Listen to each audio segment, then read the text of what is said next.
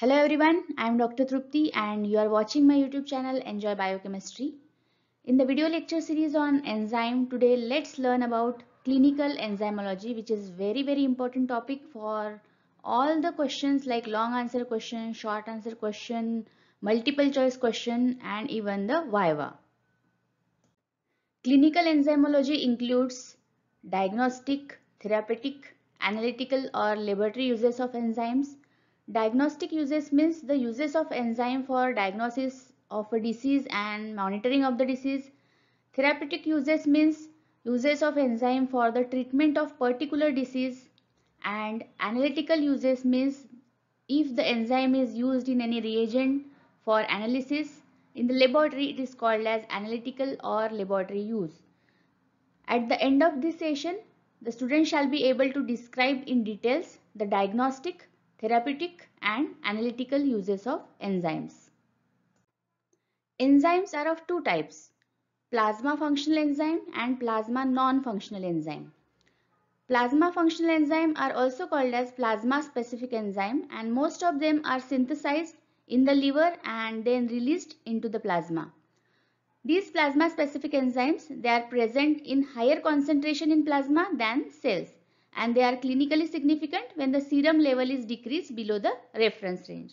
The examples of plasma functional enzyme are coagulation factors, complement factors, lipoprotein lipase, ceruloplasmin, renin, cholinesterase.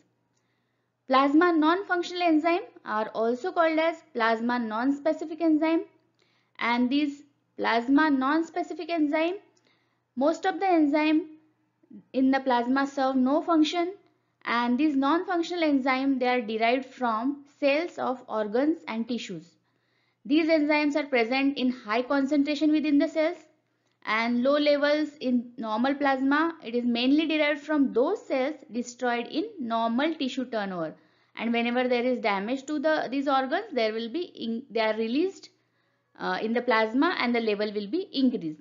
The example of plasma non-specific enzyme are creatine kinase, lactate dehydrogenase, alkaline phosphatase, AST, ALT, etc. There are various causes of increased plasma level of these non-functional enzyme. For example, in the disease state of tissues, if there is hypoxia or infection, if there is excessive synthesis or induction with overflow into the plasma, in case of vigorous exercise, or if there is decreased renal clearance of these enzymes. Now let's see the diagnostic uses of enzyme. Means these enzymes are useful for diagnosis of particular disease. Its level is increased in the disease condition. For example, the enzymes which are the levels are increased in cardiac diseases are CKMB, AST and lactate dehydrogenase. The enzymes of liver diseases are alanine transaminase, aspartate transaminase, alkaline phosphatase and gamma glutamyl transferase. The enzymes of biliary tract diseases are alkaline phosphatase, gamma glutamyl transferase and 5-nucleotidase. The enzymes level which are elevated in the muscle diseases are creatine kinase, AST and aldolase. Enzymes indicating the presence of pancreatic diseases are serum amylase and lipase. Prostate disease indication by increased level of acid phosphatase and also prostate specific antigen. However, prostate specific antigen, it is not an enzyme. The enzyme which is increased in the bone diseases is the isoenzyme pre-beta of alkaline phosphatase and there are many other enzymes which are increased in some conditions like glucose 6-phosphate dehydrogenase, cholinesterase, ceruloplasmin, etc. Now let's see the enzyme profile in cardiac disease. This topic cardiac markers, I will explain this in separate video in more detail. So these enzymes which are increased in cardiac diseases, they are useful for detection of acute myocardial infarction and minor myocardial injury.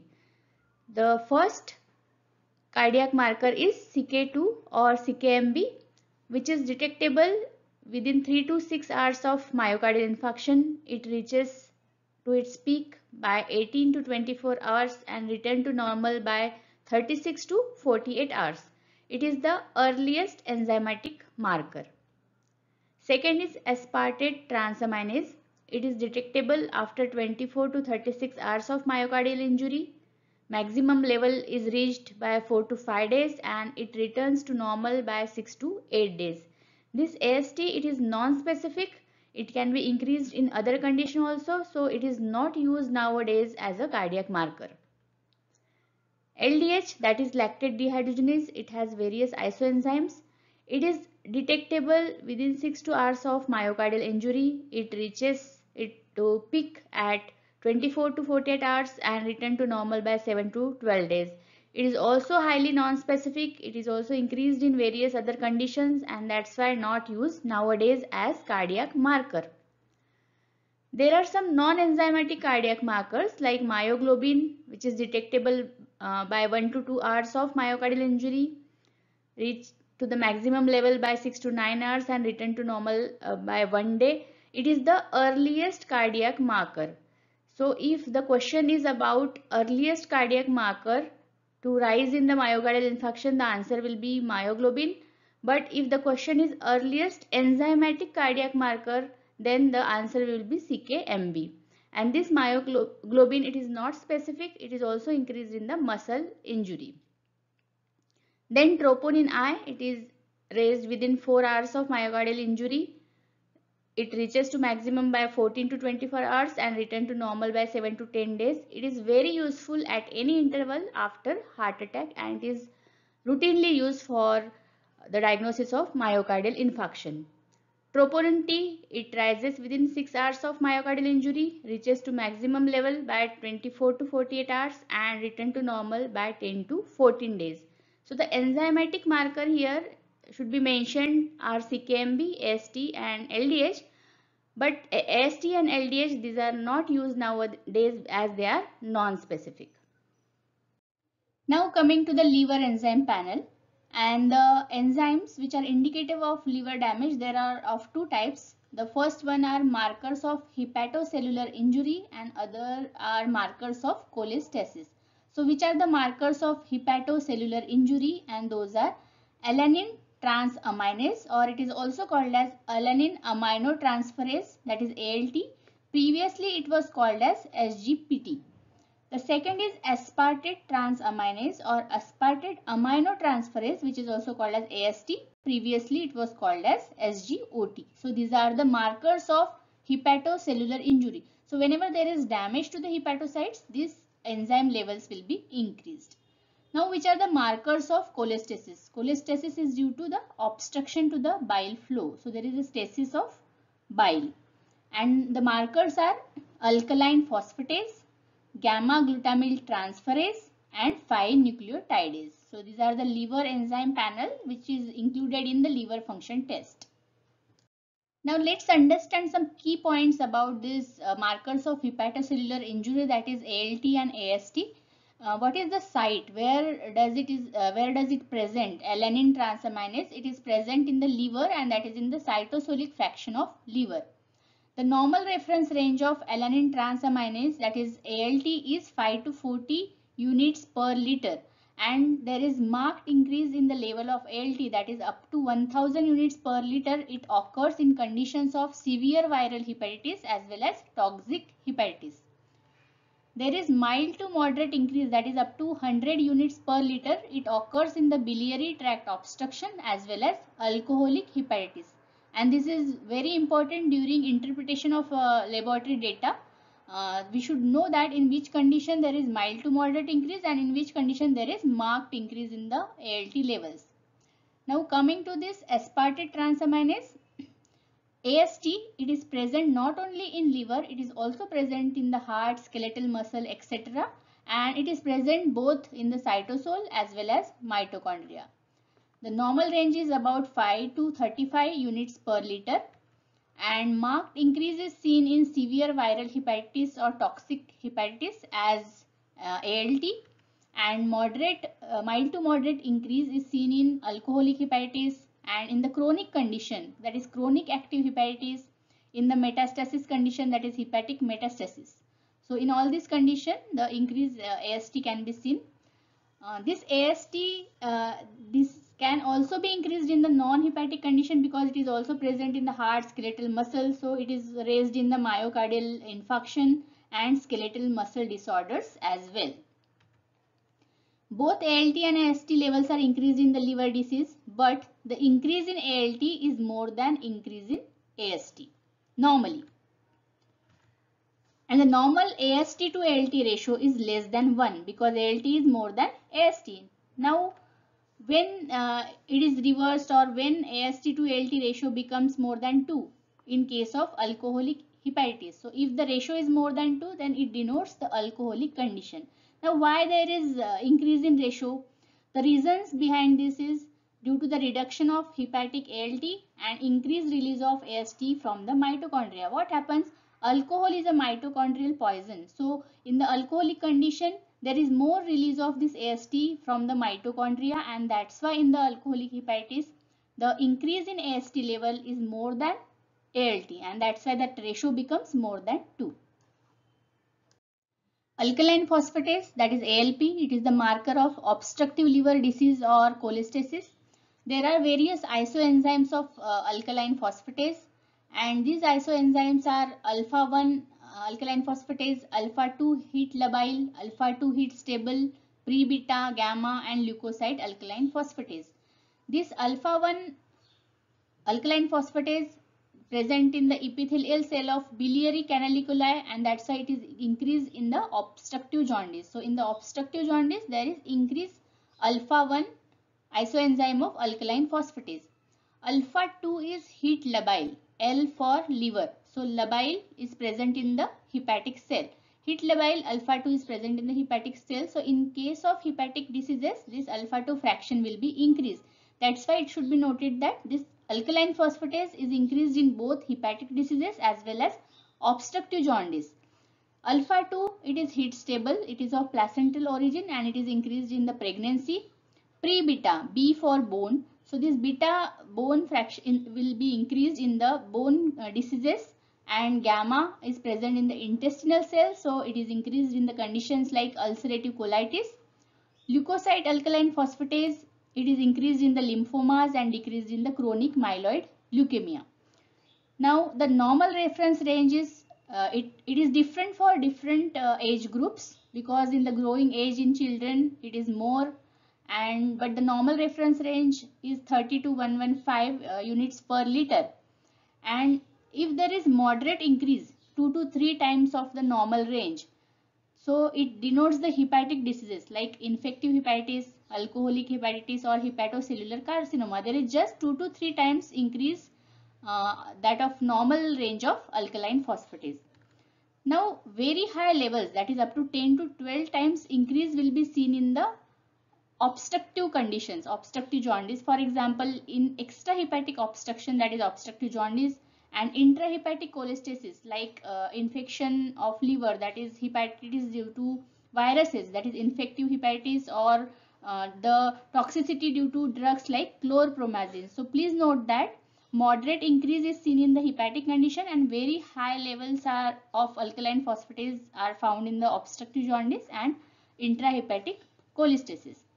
If there is drastically high levels of alkaline phosphatase, more than 10 to 25 times, then it is indicative of bone diseases, because this pre-beta fraction, bone fraction, it is 50% of the total alkaline phosphatase. So 10 to 25 times more than the normal range is seen in the conditions like Paget disease, rickets, osteomalacia, osteoblastoma, and metastatic carcinoma of bone. So while you interpret any laboratory data, or when you study any clinical case, it should be always kept in the mind that in the hepatic disease, that is hepatic jaundice, there will be increase in the ALT, AST, as well as ALP can also be increased, but the increase will be moderate.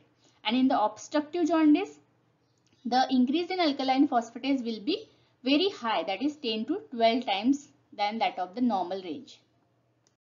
Second marker of obstructive liver disease or cholestasis is gamma glutamyl transferase, that is GGT. It is seen in liver, kidney, and intestine, and the reference range is about 5 to 40 units per liter. This gamma glutamyl transferase is the sensitive biomarker for recognition of alcohol abuse, and it is increased in the alcoholic liver disease. It is increased even when the other liver function tests are within normal limits. So it is the important marker which is indicative of alcoholic liver disease, and it is also significantly increased in the obstructive jaundice. Then comes 5-nucleotidase. It is also marker of obstructive liver disease, but it is not routinely included in the LFT. It is the ectoenzyme present on the cell membrane, and the reference range is 2 to 10 units per liter. It is moderately increased in hepatitis, but highly increased in biliary obstruction. So it is more specific for obstructive liver disease. Let's see how to interpret values of alkaline phosphatase and gamma glutamyl transferase together. So if both ALP and GGT are estimated and there is increase, mild to moderate increase in the ALP level and GGT level is also increased, then this denotes either hepatic or biliary disease, because there is mild to moderate elevation in both hepatic and biliary disease is seen. So both are elevated, then hepatic or biliary. If alkaline phosphatase is highly elevated and GGT is also elevated, then it confirms the biliary disease only, because we know that in the obstructive condition, that is in the biliary obstruction, there is high elevation of alkaline phosphatase. GGT is also marker of obstructive obstruction in the biliary canaliculi or biliary duct, so it will also get elevated. So both are elevated, but ALP is highly elevated, then it is the biliary disease. When alkaline phosphatase is elevated but GGT is normal, then it denotes the bone condition, because the pre-beta isoenzyme of ALP is elevated in the bone diseases. If ALP is normal and GGT is raised, means there is isolated raise in the GGT, then it denotes the alcohol abuse. This is how we can interpret the values of ALP and GGT. Enzyme profile in muscle diseases include the estimation of creatine kinase, that is CKMM isoenzyme. The marked increase is seen in the muscle disease. Second enzyme which is increased in the muscle diseases is aspartate transaminase, but it is not specific because it is increased in other condition like liver disease also. Then aldolase, it is the earliest enzyme to rise but not specific. Coming to the enzyme profile in pancreatic disease, there are two important enzymes which denotes the presence of pancreatic disease, the amylase and lipase. The function of amylase, it cleaves the alpha-1,4 glycosidic linkage of polysaccharide, for example starch, to form maltose, and it is calcium containing metalloenzyme. It is activated by calcium and chloride ions. There are two types of amylase. One that is produced by pancreas, that is P type, and other that is S type, which is produced by or secreted by salivary glands. The normal reference range of amylase is 50 to 120 units per liter, and the level of serum amylase is increased in acute pancreatitis, that is about 1000 times it is increased in acute pancreatitis. The peak level reaches between 5 to 12 hours after the onset, and it returns to normal within 2 to 4 days after acute phase has subsided. Moderate increase in the serum amylase level is also seen in chronic pancreatitis and other conditions like mumps and pancreatic duct obstruction. Then this lipase is more specific than amylase. It breaks down the triacylglycerol in monoacylglycerol and then fatty acids. It is present in the pancreatic secretion. Normal reference range of serum lipase is 0.2 to 1 units per liter. It is increased in the acute pancreatitis. It persists for 7 to 14 days. That is, it is elevated longer than the amylase. It is not increased in mumps, and moderate increase is seen in CA pancreas and biliary disease. And this lipase estimation has advantages over the amylase, and that's why it is more specific than amylase, because it is not increased in the conditions like parotitis, that is mumps, and its level is elevated in the plasma longer than the amylase because it persists for 7 to 14 days. So estimation of lipase is more specific than amylase. Enzyme profile in bone disease. There are 6 isoenzyme of alkaline phosphatase, out of which pre-beta isoenzyme, the drastically high levels, that is 10 to 15 times of normal upper normal limit, is seen in the various bone diseases like Paget disease, rickets, osteomalacia, osteoblastoma, and metastatic carcinoma of bone. Now let's see the enzyme profile in prostate diseases. The enzyme is prostatic acid phosphatase. The phosphatase means it cleaves the phosphate and it acts in the acidic medium. It hydrolyzes phosphoric acid ester at pH between 4 to 6. This enzyme, it is secreted by prostate cell, RBCs, platelet and WBC. So there are various isoenzymes, but this prostate isoenzyme, this is inactivated by tartaric acid. So it is tartaric acid labile isoenzyme. Normal reference range of this prostatic acid phosphatase is 0 to 0.6 units per liter. Total level of acid phosphatase, it is increased in the prostate cancer, and highly elevated levels are seen in bone metastasis of prostate cancer, specifically the increase of tartrate labile isoenzyme, that is prostate specific isoenzyme. This prostatic acid phosphatase, it is useful for follow-up of treatment of prostate cancers, and that's why it is very important tumor marker. Prostate specific antigen, that is PSA, it is a glycoprotein with mild protease activity and it is produced from secretory epithelium of prostate gland. It is normally secreted into seminal fluid and it is responsible for liquefaction of seminal coagulum. This prostate specific antigen, it is very specific for prostate activity and that's why it is a reliable marker for prostate cancer. However, it's not an enzyme. It is considered as tumor marker because it is useful to detect stage and monitor treatment of prostate cancer. This prostate specific antigen, it is a better predictor than prostatic acid phosphatase for diagnosis of prostate cancer. Now let's see some other enzymes like cholinesterase. Cholinesterase are of two types. First is acetylcholinesterase, which is also called as true cholinesterase or type 1 cholinesterase. It is present in the nerve endings and also in the RBCs. So the level of cholinesterase in RBC, it is useful to determine the exposure in person working with organophosphorus insecticides, for example parathion. And this organophosphorus insecticide, it irreversibly inhibit cholinesterase in RBC. That's why its level is useful to determine the exposure. Second is pseudocholinesterase, that is type 2 cholinesterase, which is non-specific. It hydrolyzes acyl esters and it is present in the liver cells. Glucose 6-phosphate dehydrogenase, it is the important enzyme of hexose monophosphate pathway. Decreased level of this glucose 6-phosphate dehydrogenase, it is associated with drug-induced hemolytic anemia, and this topic has been already discussed in the separate video, that is G6PD deficiency, a case study, and I am giving the link of this video in the description. Ceruloplasmin, it is the peroxidase acute phase protein and that's why it is increased in all inflammatory conditions, collagen diseases, various malignancies. The normal reference range is 25 to 50 milligram per deciliter, and if it is decreased, that is if it is less than 20 milligram per deciliter, it is pathognomic of Wilson's disease, that is Wilson's hepatolenticular degeneration, which means there is copper toxicity. There are some enzymes which are called as tumor markers because their presence is indicative or presence of tumor, but they are non-specific. For example, alkaline phosphatase level is increased in the bone cancer, liver cancer. Placental alkaline phosphatase levels are increased in the ovarian, lung and GIT cancers.